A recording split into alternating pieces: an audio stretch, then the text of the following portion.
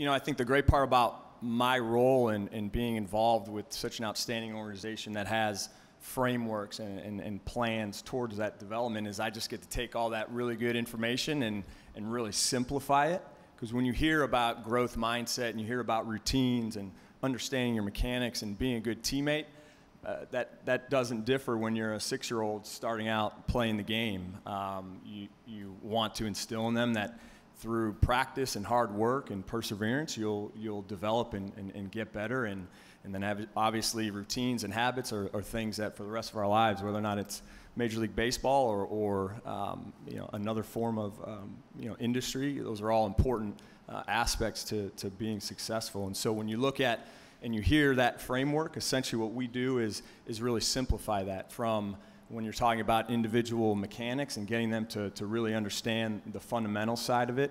When you simplify it for a 6-year-old, I kind of make the argument, well, if you simplify it for a 6-year-old to understand it, I think the tendency is, oh, they're older, or you went to Vanderbilt, you got to complicate it even more and get a little more in depth. And I think that's athletes, Matt. So yeah, so that's always the challenge. I think with coaching is I think when you hear about fun and you hear about the fundamentals and development, doing the basics and doing the same things over and over again for a long period of time, which is really what mastery is. It's not so sexy, you're right? And so it's, I think, again, Carter, you hit on it, and I'm fortunate to have some of my coaches from this past summer.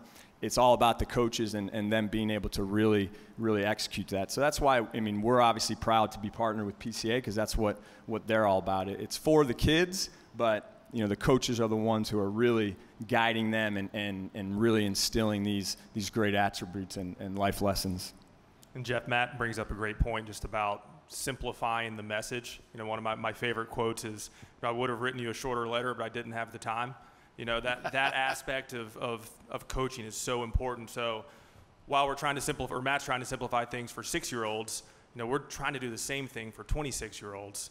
It's more simple that we can have a message, not just giving them 5 pages of information to try to learn and try to understand. If we can really get it down to a core concept that they can understand, that they can actually model, and then actually bring onto the field later on in the games, we're much more successful when we go that route.